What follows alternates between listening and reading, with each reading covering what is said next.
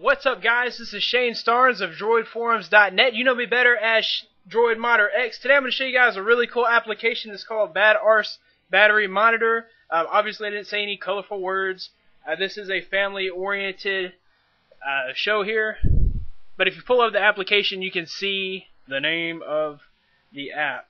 Anyhow, what this does is it monitors every single aspect of your battery consumption, and it gives you really useful information so that you can change the way that you use your phone or make tweaks in your phone settings to save battery. One of the first things you'll notice is that it does include this widget here. That is a status bar widget. It shows you the percentage up top here, and then also it gives you a notification in the drop down menu. It shows you the percentage that's left on your battery plus the time that's left for the battery to drain. So it shows right here 1 hour and 8 seconds.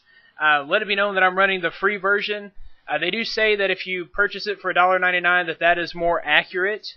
I think that I probably have more than an hour left on my battery. With 27%, I can normally get 3 or 4 hours out of that. But anyhow, we'll move on.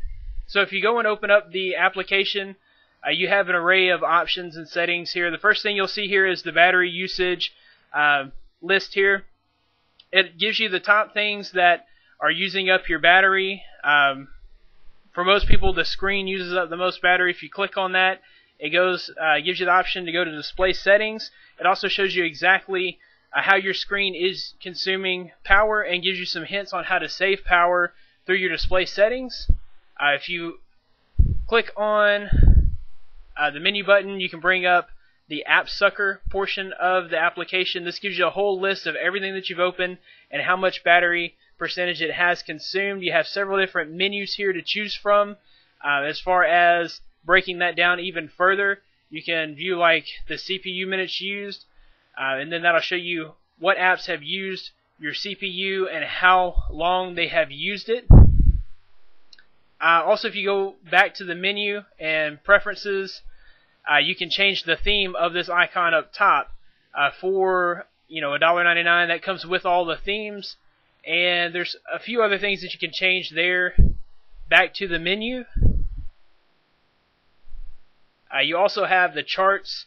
Now this chart has a temperature chart, a phone signal chart, and other chart. And if you go to the menu, you can also view your battery history chart and your power versus battery percentage chart. So there's so many different functions within this application that will give you a ton of useful information to help you to conserve more battery power so that your battery will last you longer. Guys, this is one of those must-have applications. You'll want to check it out in the link in the description. It is the BadAss Battery Monitor, and I will have a link to the market in the thread that you go to, and you can also discuss it there. You can follow me on Twitter at DroidModderX with an E903. Be sure to subscribe to this channel because we will update it from time to time with mods and hacks and other application reviews and so forth and so on. And guys, I really appreciate you watching. I'll see you guys in the forums. Thanks.